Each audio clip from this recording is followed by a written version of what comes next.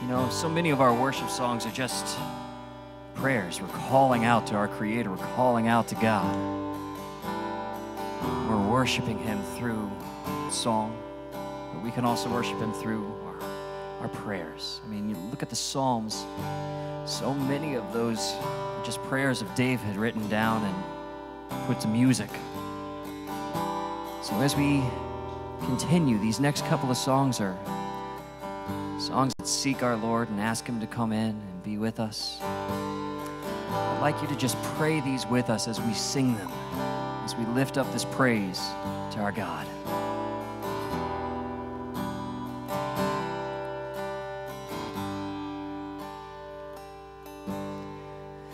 Lord, we seek your face, your Spirit, truth, and grace.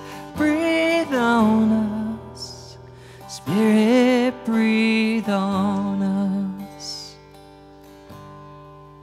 Lord, we seek your face, Spirit, truth, and grace. Breathe on us, Spirit, breathe on us. Yes, Lord, we seek your face, Spirit, truth, and grace. Breathe on us, Spirit, breathe on us. Lord, we seek your face, Spirit, truth, and grace. Breathe on us, Spirit, breathe on us. Be exalted, be exalted, be exalted, oh Lord. Breath of heaven, come and fill us. This is our prayer, this is our prayer.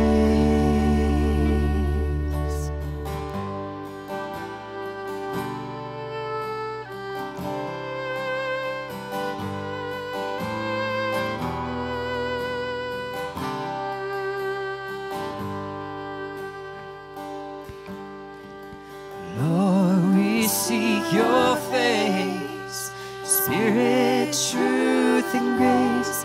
Breathe on us, Spirit, breathe on us. Lord, we seek your face, Spirit, truth, and grace. Breathe on us, Spirit, breathe on us. Lord, we seek your face, Spirit, truth, and grace. Breathe on us, Spirit, breathe on us. Be exalted, be exalted, be exalted, oh Lord. Breath of heaven, come and fill us. This is our prayer, this is our praise. Be exalted, be exalted, be exalted, oh Lord. Breath of heaven, come and fill us. This is our prayer, this is our praise.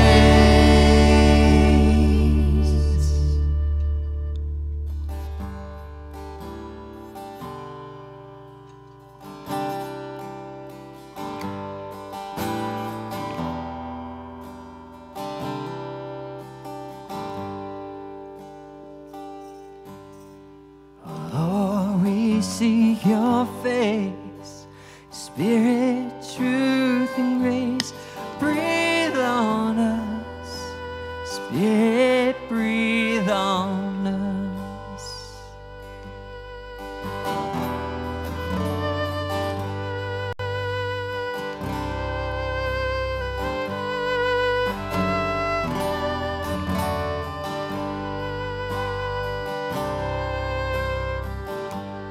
Breathe on us. Spirit, breathe on us.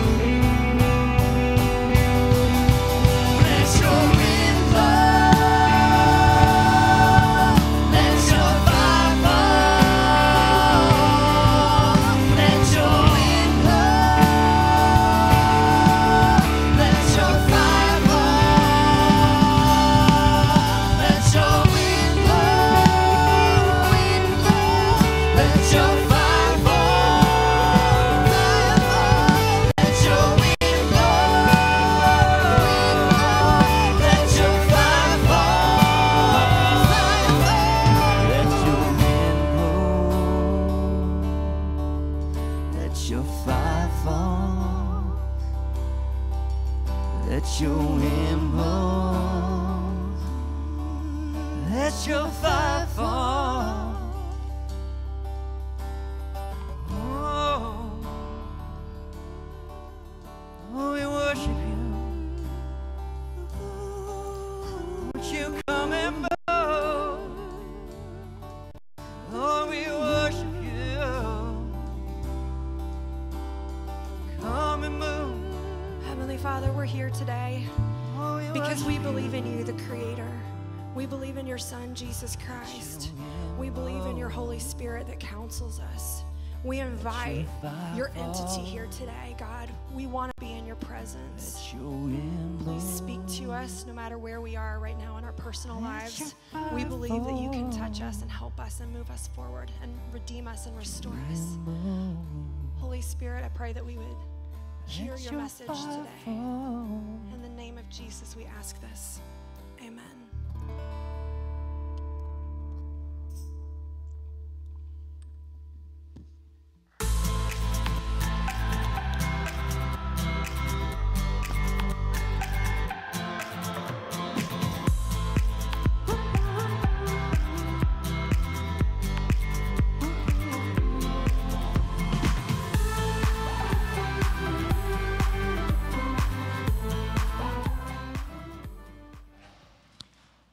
Good morning. Great to see you this morning.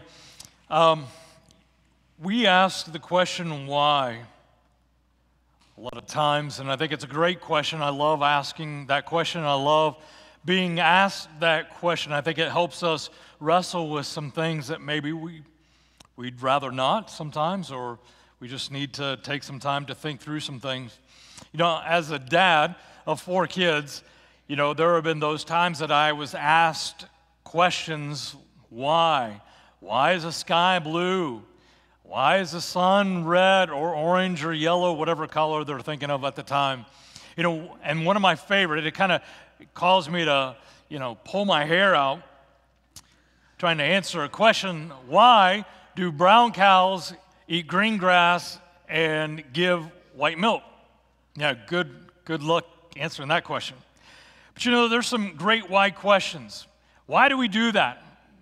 And I think a lot of times churches, we do some strange things. Believers tend to do some strange things.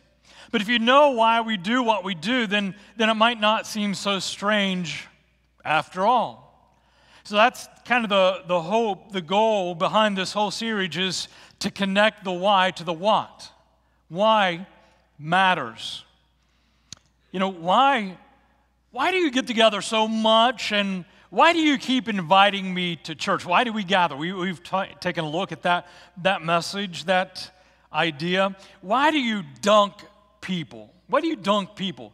I mean, we've got a beautiful baptistry, one of the most incredible that I've really ever seen, with the waterfall, the baptismal, just a beautiful thing. Why do we dunk people in that baptismal? Why do we baptize people? Why do you serve a little juice in a little cup and some crackers and call it a supper, the Lord's Supper, communion? Why do you do that? You know, weird becomes wonderful and confusing becomes clear when you know why. When you know why. Today we want to explore the idea of why pray. Why pray? Well, here's the big idea. Prayer is experiencing the presence and the power of God. Prayer is experiencing the presence and the power of God. Now, that's great to say, but what's the point of prayer? Can you really change God's mind? Does He even care in the first place? And can you even get through to Him?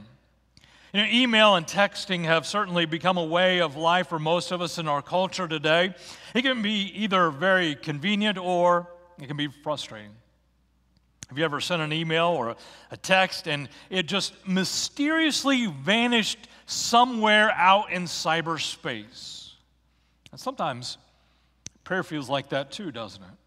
George Buttrick, a pastor from mid-20th century, said, prayer seems a spasm of words lost in a cosmic indifference.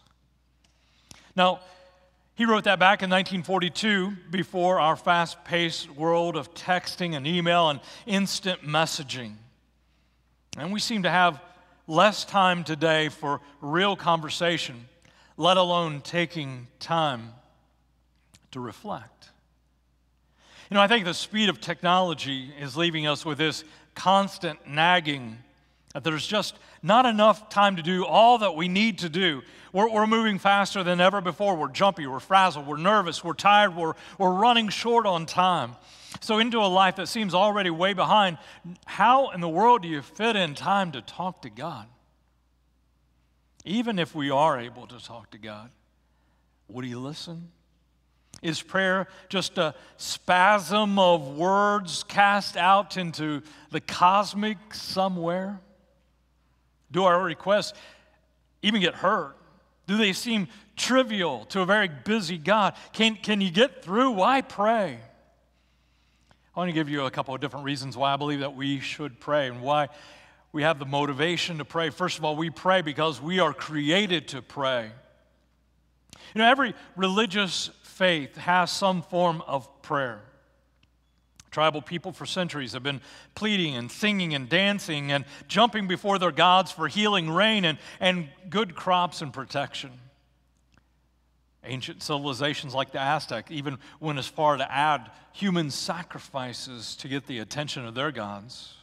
Muslims stop 5 times a day to face toward Mecca and pray to Allah.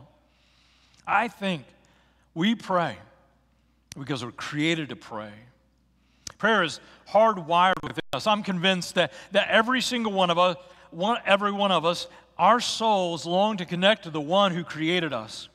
And even if we're not sure of His identity, even if we don't really believe in Him, even when He seems distant, we long to connect. We pray because we're empty. We pray because we're grateful. We pray because we're scared. We pray because we feel helpless. We pray for the answers on a test. We pray for test results from a lab. We pray for a deal to go through at work. We pray for forgiveness. We pray for strength. We pray for peace. We pray for assurance that we're not alone. You hit some unexpected turbulence on an airplane and everyone's praying. We can't help it, right? In fact, the word prayer comes from the Latin root precarius, from which we get the English word precarious. We pray out of desperation. We pray in precarious situations that we have nowhere else to turn. We can't help it, so we pray. You search the Bible, you search the pages of Scripture from Genesis to Revelation, and you see that all these different kinds of people, they prayed. And since the beginning of time, people have prayed. Abraham prayed. Moses prayed. And in fact, those 2 guys actually negotiated with God and changed God's mind. David prayed. Nehemiah prayed. Daniel prayed. Ezekiel prayed. Ruth prayed. Elijah prayed. In fact, James, the half-brother of Jesus, writes for us in the book after him, says Elijah was a normal guy just like you and I. He prayed for rain. Now you got to keep in mind, this is after 3.5 years of drought. There was no rain. It was totally dry. And Elijah prayed for it to rain, and it rained. Mary prayed, Peter prayed, Paul prayed, Jesus prayed. And over in the Gospels it said that Jesus would go off by himself to be quiet, and he would pray. In fact, there's one time where Peter finds Jesus, and there's this hint of frustration in Peter's voice. Peter says, Jesus, where have you been? We've been looking everywhere for you. Did you turn your cell phone off? We've been trying to find you. Where have you been? And Jesus seemed to always disappear, go off by himself, find some quiet place to pray. Jesus knew the value of prayer. He knew that prayer was basically connecting to God. Prayer is experiencing the presence and the power of God. And so when doubt starts to creep in and I start to wonder if prayer really matters at all, I'm reminded that Jesus, the one who spoke the universe into being, felt this compelling need to pray. See, Jesus' number one passion was talking to his Father, and I think this ability to move through life with courage and joy and the incredible energy that he had to love people in that radical, inclusive way that he loved people. His ability to teach with wisdom and clarity, I think all of that flowed out of a time of prayer. He embraced prayer as a lifeline.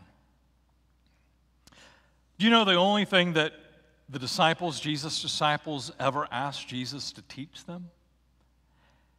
They didn't say, Jesus, hey, can you show us that water to wine trick? That was pretty cool. We'd like to learn how to do that. They didn't ask him, hey, Jesus, can you teach us how to multiply bread? That was pretty cool. Can you show us how to do that? They didn't say, hey, how did you do that wave walking experience on the lake? That was awesome. Teach us how to do that. No, the disciples of Jesus, they came to him and said, Jesus, we see how you pray. We see how it's changing your life. Teach us to pray. Teach us to pray. You see, all they ever saw in their culture were these polished, well-crafted public performance prayers of self-righteous religious leaders. And when they saw this real life-giving connection that prayer gave to Jesus, they wanted that too. They asked Jesus to teach them to pray. And James also writes in James chapter 5, verse 16, therefore confess your sins to each other, pray for each other so that you may be healed. The prayer of a righteous man is powerful and effective. So why pray? We pray because we're hardwired to pray. We're created to pray. And we also pray because prayer is powerful and effective. You know, prayer, James says, of a righteous person, that doesn't mean that is a perfect person. Doesn't mean that we have a righteousness of our own.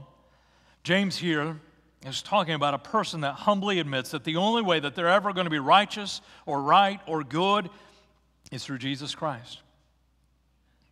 He's talking about someone that humbles himself before God, pours out his heart. And when you do that, he says that prayer is powerful and it's effective. It changes the way that I see myself and the way that I see God. When I am talking to God, it enables me to embrace the smallness and lean into his bigness. It enables me to see that God has this incredible view from above and that he can see things that we cannot see.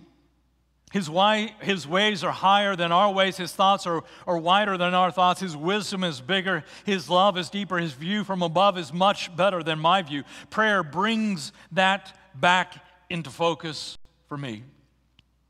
And when I pray, it helps me recognize that someone is bigger, someone is better, someone smarter, wiser, more creative than I am. Prayer gives me this healthy awareness of God's hugeness, his immensity. In God's presence, I feel really, really small because I am really, really small. Now, God doesn't need to be reminded of that reality. I do every day. Philip Yancey, in his excellent book, Prayer, says this: prayer, and only prayer, restores my vision to one that resembles God's.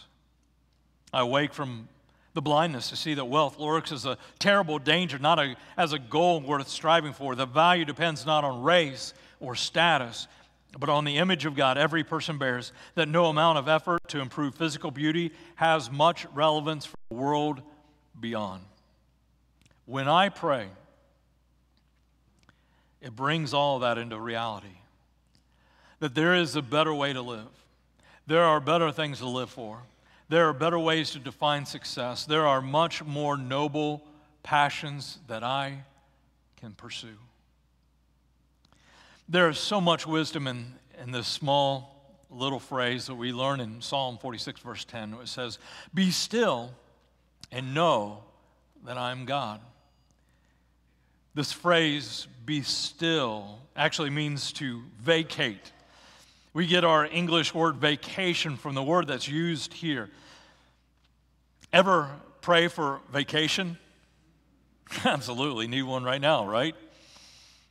God invites us to take a break. He invites us to come down from our corner CEO office of our life and let him be in charge. He says, you know, I've got a great idea. Why don't I be God today? Why don't you just go ahead, you take the day off? And prayer is so much more than a shopping list of, I want this or I need that. It's coming to the reality of the universe, and I am not the center of it. I'm not the star of the show. I'm simply a much-loved, small-bit player in the grand story of God. I'm not the lead. I'm not the director or the producer or the script writer. This is God's story, and I am simply invited to play a small part in it. It's all about His greatness, His glory, His goodness, and His plan. And prayer brings that all back into focus for me. That is the power of prayer. That is the effectiveness of prayer. Prayer is experiencing the presence and the power of God. Why pray? Jesus wants us to pray. He invites us to pray. Jesus said, ask, seek, knock. Keep doing it because God is our Father, and He wants to give what is best to His kids. You know, when my kids ask me for something, I really want to give them everything they want. I really do. But sometimes I need to have the wisdom to know what's best for them. And sometimes one of the best answers I can give my kids is no. No.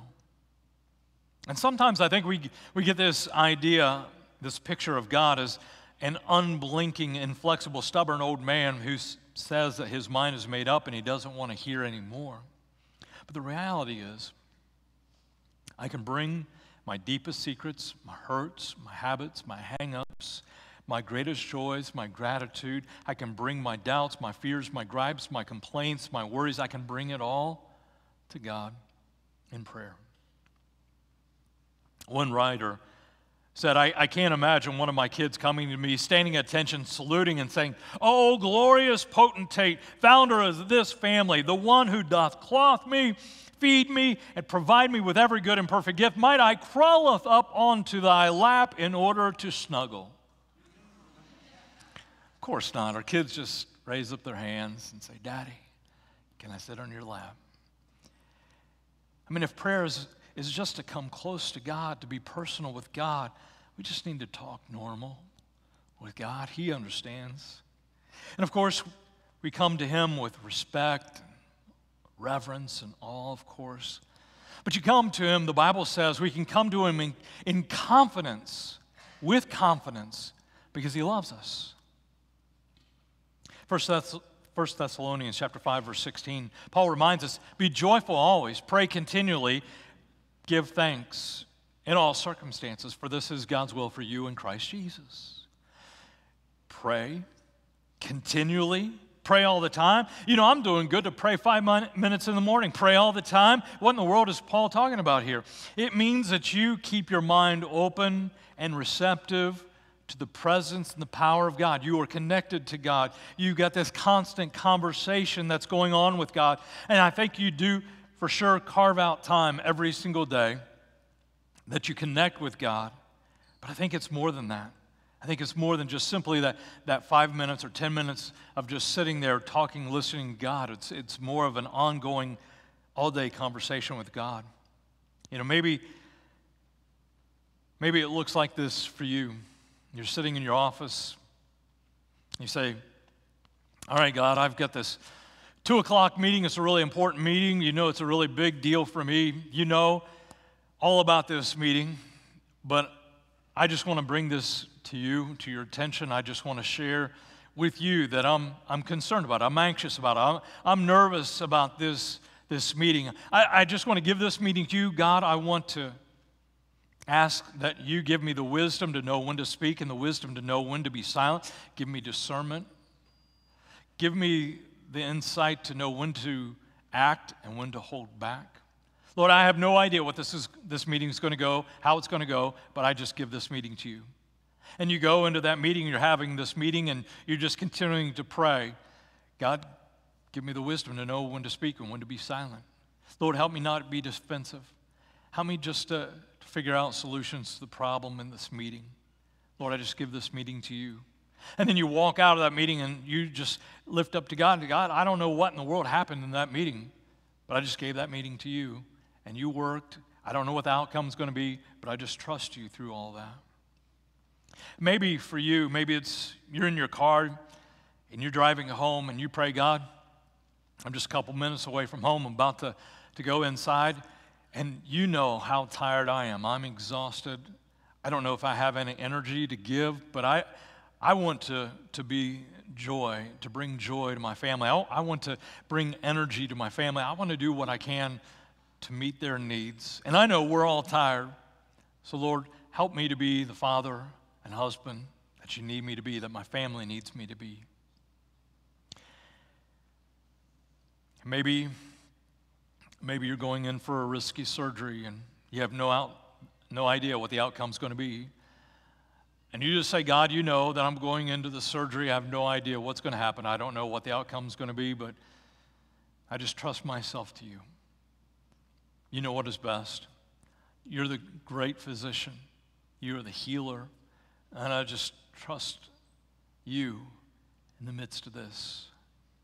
And when you do that all day, every day, it's effective, it's powerful, it's honest, it's personal, it's staying connected to the presence and the power of God. Now, what does this mean for us? Where do we go from here? What are some next steps that we can put some of this into place? Well, let me just say, if you're not praying on a consistent basis, start small. Start with 5 minutes every day. Just set aside a time, a space, and just spend with God. Be still. Put your computer away, put your phone away. Maybe have a pad of paper and a pen, and just write. Maybe a thought or a prayer or a concern, just write it down. Pray that back to God. Maybe read a verse or two of Scripture. You're just slowing yourself, being in the presence, experiencing the presence and the power of God. Take 5 minutes. And after you do that consistently over time, maybe add another 5 minutes or 10 minutes. It's not about the length of time, the duration of time.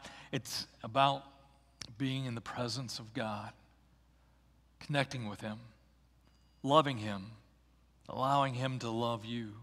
Embrace that. Another way that you can put this into practice is join our prayer warrior team. Maybe you love to pray. You love to lift people up. Maybe you scour through Facebook for looking for people to pray for. You love to pray. Well, Melissa Snyder, she is going to be out in the auditorium, our atrium, our lobby area, and she's going to want to talk with you. She'd like to include you as part of our prayer team. People have prayer requests. People share those with us. We have a group of people who pray in faith for each of those concerns. And if you'd like to be part of that, you'd like to receive an email blast of prayer concerns, you can sign up with Melissa. Also, prayer events that we have, she would be glad to have you join part of planning those prayer events. And today is also a day that we set aside for what we call healing prayer. It's a day where our shepherds are here. They're ready. They're available 24/7. But this is a special time we set aside that if someone wants to be prayed for in faith, to be anointed with oil, you want healing, maybe physical healing, mental healing, spiritual healing, emotional healing, they will pray in faith for you and anoint you with oil. Again, James, the half-brother of Jesus, says this in verse 14 and verse 15 of James 5. Is any one of you sick? He should call the elders, the shepherds of the church, to pray over him and anoint him with oil in the name of the Lord. And the prayer offered in faith will make the sick person well. The Lord will raise him up. And that's the critical component here is that it is prayed in faith, and in the end, it is the Lord who will raise that person up. See, there was incredible power when Jesus was crucified, when he was buried, and on that third day, he came back to life. That was resurrection power, and that's the power that Jesus will use to raise you up. And so today, you can meet with one or two of our shepherds. You can either just stay in here in the auditorium. They'll come to you. They will pray with you. You can go into the prayer room just outside this room. And one of our shepherds will meet you there. You know, our shepherds, they desire God's will. They desire God's purpose for your life. They desire what is good and right and whole for your life. So why pray? Why pray? Because we're created to pray. Why pray? Because it is powerful and effective. And we pray because Jesus invites us to pray. Let's do that right now. Almighty God, we are so grateful to be able to be together, to be in our presence. Lord, you know exactly what we're facing. You know the concerns that we have in our heart, the things that we struggle with, the burdens that we're bearing right now. You know the hurt, the habits, the hang-ups that we struggle with. And I pray, Father, that you are at work in those situations right now. Lord, we just want to honor you too right now. We ask that you are blessed, you are lifted high, you are praised. The words that we speak, the silence of our heart, may you be pleased.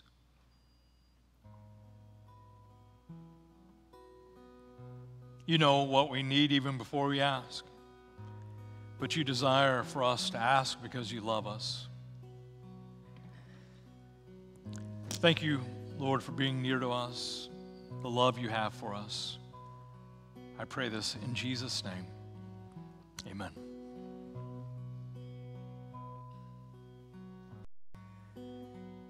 It's good when we draw near to God.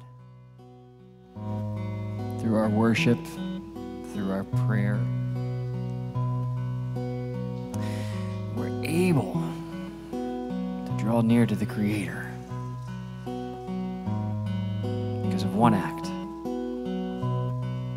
one amazing act of grace and love. It's because of this that when we pray, we can know that God is hearing us. We can know that He's right there with us. He has a hope for you, a future.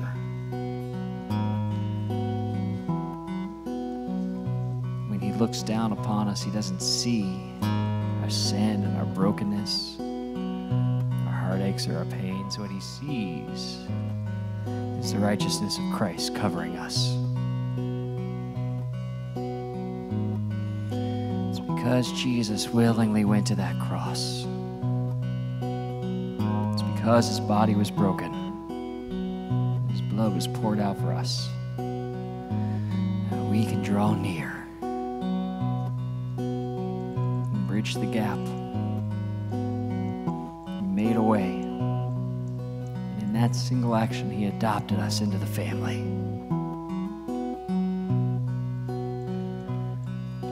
It's good to draw near. We do that each and every week here through the taking of our elements of communion. You should have gotten those when you came in today. If you didn't, there's some available in the back. As I always say to you, the pull tabs can get you to the bread and the juice, symbol of Jesus' body broken for us, His blood poured out for the forgiveness of our sins. So as we continue this act of worship, I want you to draw near to our Heavenly Father, our Creator God. Reach out to Him. Call Abba, Father. You'll find that He's right there for you. With a hope and a future to wrap you up and hold you. So I want you to take a few moments and draw near to our God as you take your communion.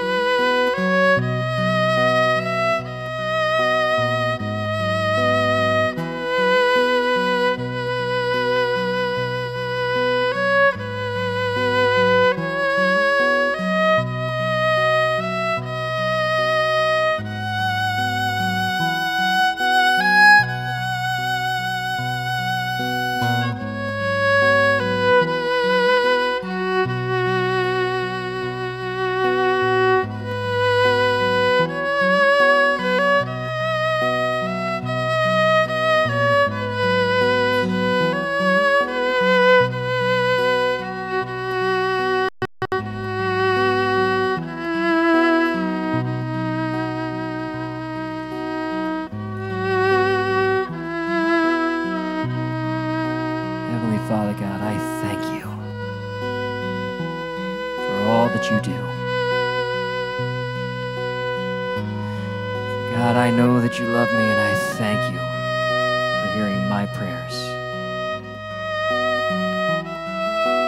Heavenly Father, I know that you love each and every one of us, and I thank you for hearing our prayer.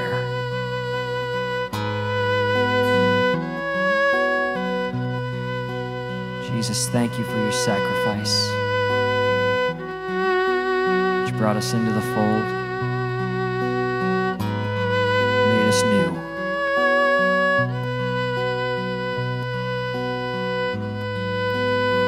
Heavenly Father, here we are. Lord, speak to us.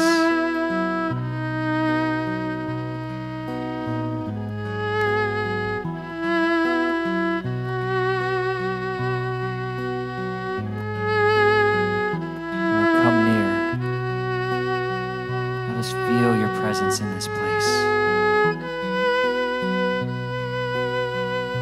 Lord, speak to us.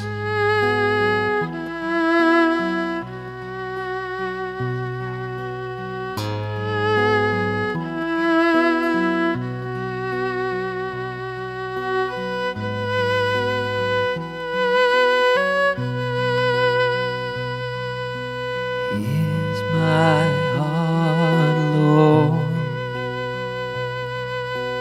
Here's my heart, Lord. Here's my heart, Lord. Speak what is true. Here's my heart, Lord. Here's my heart, Lord. Here's my heart, Lord. Speak what is true. 'Cause I am found, I am yours, I am loved, I'm made pure, I have life, I can breathe, I am healed, I am free.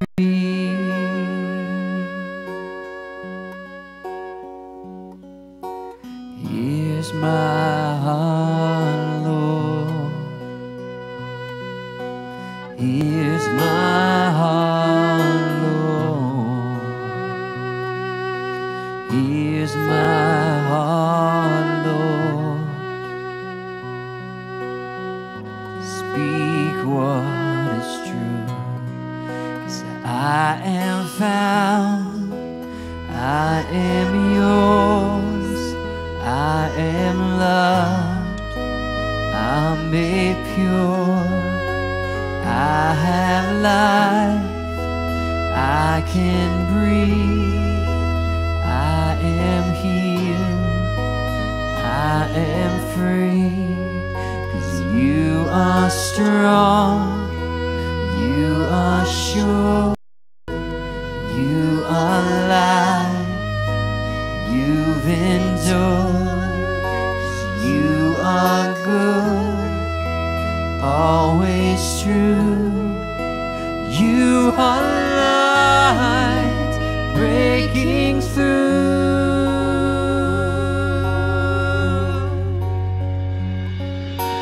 Here's my heart, Lord. Here's my heart, Lord. Here's my heart, Lord. Speak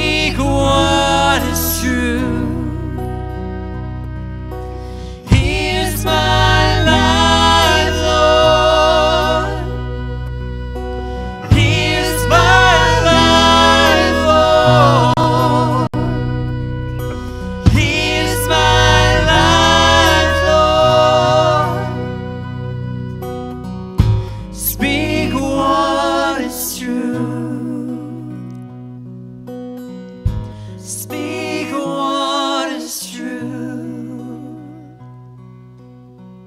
Speak what is true.